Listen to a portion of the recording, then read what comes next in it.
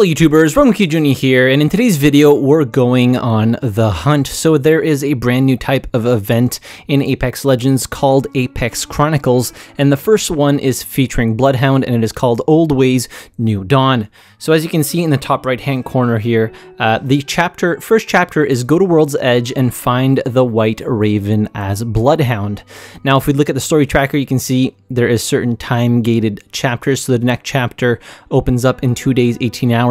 The third, 5 days, 18 hours, and then the finale, 5 days, 18 hours. And if you complete the entirety of the Chronicle, you get 3 Bloodhound packs that are rare. So I would imagine you can get at least blue or higher rarity items for Bloodhound. So we're going to jump into World's Edge right away, seeing as it is the map on rotation. This can only be done on World's Edge. As you can see, Chapter 1, World's Edge. So I'm going to go no-fill because I don't want to drag random teammates into the hunt, which is one of the reasons why I'm surprised they kind of introduced this.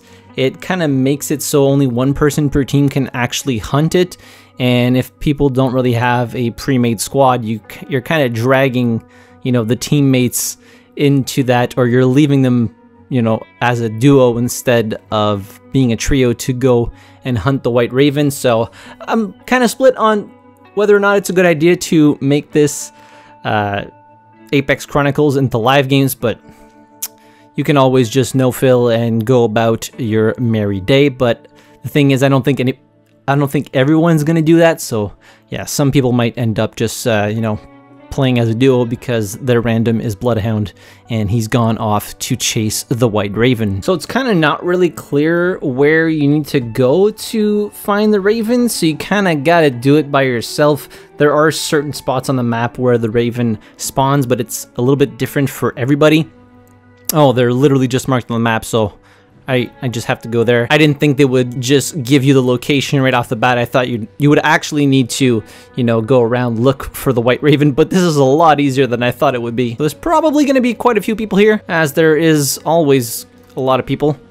This is probably going to go very, very poorly.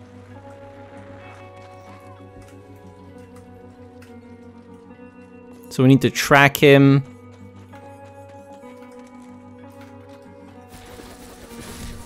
Oh boy.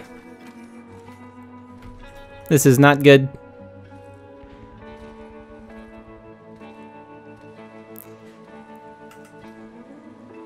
I suspect I will die quite a few times trying to complete this challenge.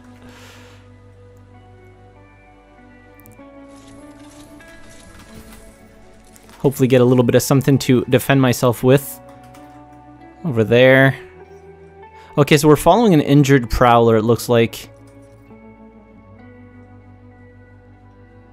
If I scan, does it do anything? Oh my god, that was laggy.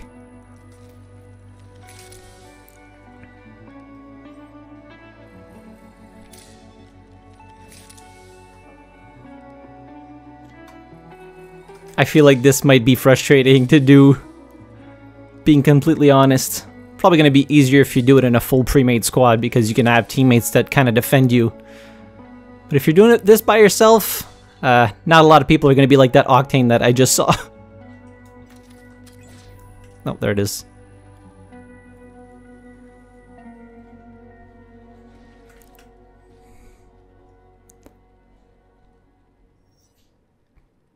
Oh, and that is something else that is neat though, is if you do get killed mid hunt, the progress you've gotten already is actually saved. So that's something that is nice.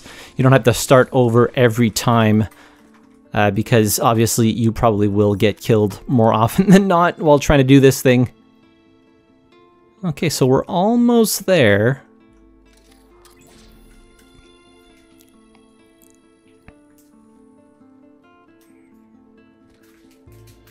Ah, there he is. Hello, friend. Have you chosen exile? Tracking complete. That was it? Is that actually it for the first chapter? Really? You have chosen exile. Okay. Nothing else? Okay. Well, that was that was pretty quick. Okay, so that really was it for the first chapter. It was literally just a very, very short tracking of the White Raven. Okay. and you get a little bit of stars for your battle pass when you do complete this. Okay, I guess that's it for the first chapter. So yeah, just all you have to do is really open your map and look at where the Raven is. Good luck trying to do this in a live game. Hopefully you don't get killed too often, and if you do, well, at least your progress is saved. Curious to see where this will go for other characters, because from what I could tell from the tweet yesterday, they do plan on doing this for quite a few characters to deepen the lore or something. So that's chapter 1 done.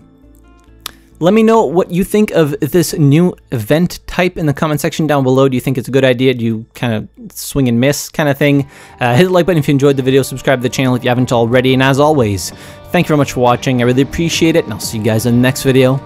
Have a good one.